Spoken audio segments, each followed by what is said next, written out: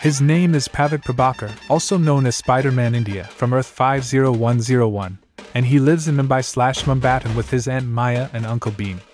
His MJ's name is Meera Jain. When a local crime lord named Nalin Oberoi used an amulet to perform an ancient ritual, during which he was possessed by a demon with the intent of opening the gate for other demons.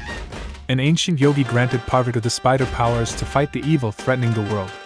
He was created by Sharad Devarajan, Suresh Seetharaman, and Jeevan J. Kang. He initially appeared in 2004 in a 4-issue mini-comic series, and a decade later, he played a leading role in Dan Slott's Spider-Verse, and now, he is in Across the Spider-Verse. His costume in the comics was an Indian take on the classic Spider-Man costume, but oh boy, what the Spider team from Across the Spider-Verse did to the Spider-Man India's characters was just exceptional. He is my favorite Spider-Man in the movie, and here is why.